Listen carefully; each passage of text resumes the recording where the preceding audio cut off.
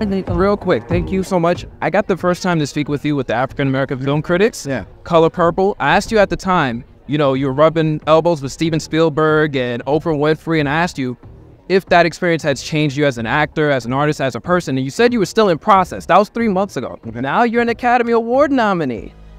Is there any update?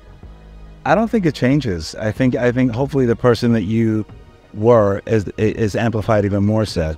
I feel like I'm a person I'm from working class Philadelphia, and you know, I want to be in service with the work that I do. So that doesn't change. It's just I think I get more opportunities to do it because I am rubbing elbows with these people, and I now have a moniker of being an Academy Award nominee in front of my name, which is hopefully it helps me amplify stories like this with Sing Sing. You know, it's like you use that platform to tell the stories that matter to you. You know, I really appreciate it. Thank you so much for your time. Good to see you. Good to see you again. So we got